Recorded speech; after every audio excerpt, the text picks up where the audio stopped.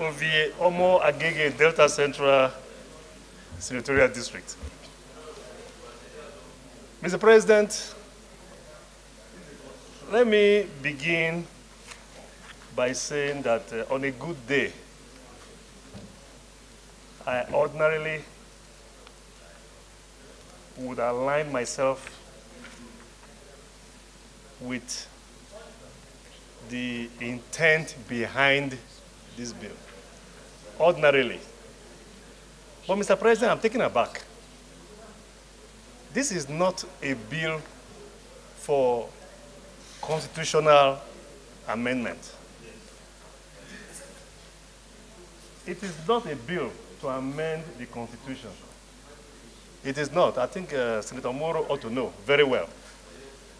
As my brother and colleague alluded to earlier, the Constitution is very, very clear. To deprive somebody of the right to run for office through a provision of a piece of legislation enacted by the National Assembly, which is contrary to the provision of the Constitution, will render that very act of the National Assembly null and void as it should be. Not too long ago, we had this exercise to amend the Constitution. I would have expected, this is a good bill. It's a very, very good bill. I would have expected Moro to bring this bill, and most of us would have gone for it. But while waiting for the next opportunity, Mr. President, at least until Senator Nara spoke, I was very, very curious that everybody who was speaking and contributing were from the other side, the PDP. And I found it very, very interesting. Interesting because we in APC, we believe in the intent behind this bill. That is why after, excuse me, let me speak, I'm on the floor. That is why, Mr. President, after 8 years of President Muhammadu Buhari, all of the governors of southern Nigeria, they met in Asaba. Excuse me, I have the floor, and I have the protection of Mr. President. You know, they met, Mr. President, I'm sure I have the protection. DSP, you are protected. Senator Betty Apiafi, stop harassing the DSP, please.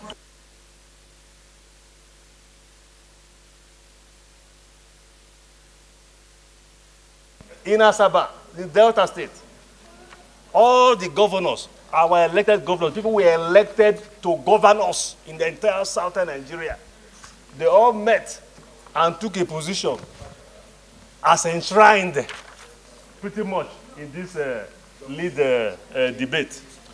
Mr. President, not only that, our governors in the north of APC extraction also took the position as enshrined. Excuse me, I have the floor. DSP.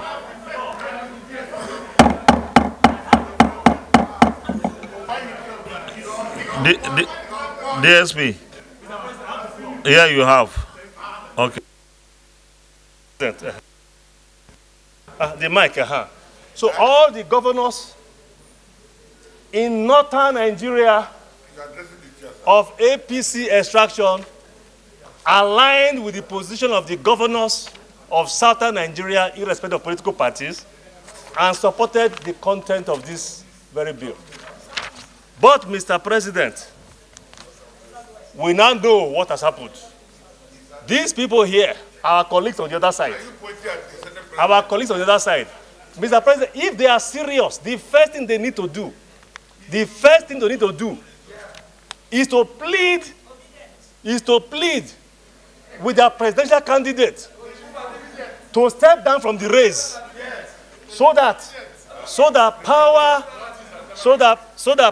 after 8 years can come to southern Nigeria in line. Mr. President, I have the floor. I have the floor, Mr. President.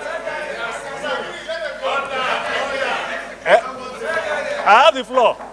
You know, that is, see, Mr. President, we don't need to codify. Why are we waiting to codify this into law? Charity begins at home. Why waiting to codify this into law? Why don't we do what is right? Why don't we do what is needful? The North haven't had power for 8 years. Power should come to the South. So they should tell their presidential candidate to step down from the race. Thank you, Mr. President.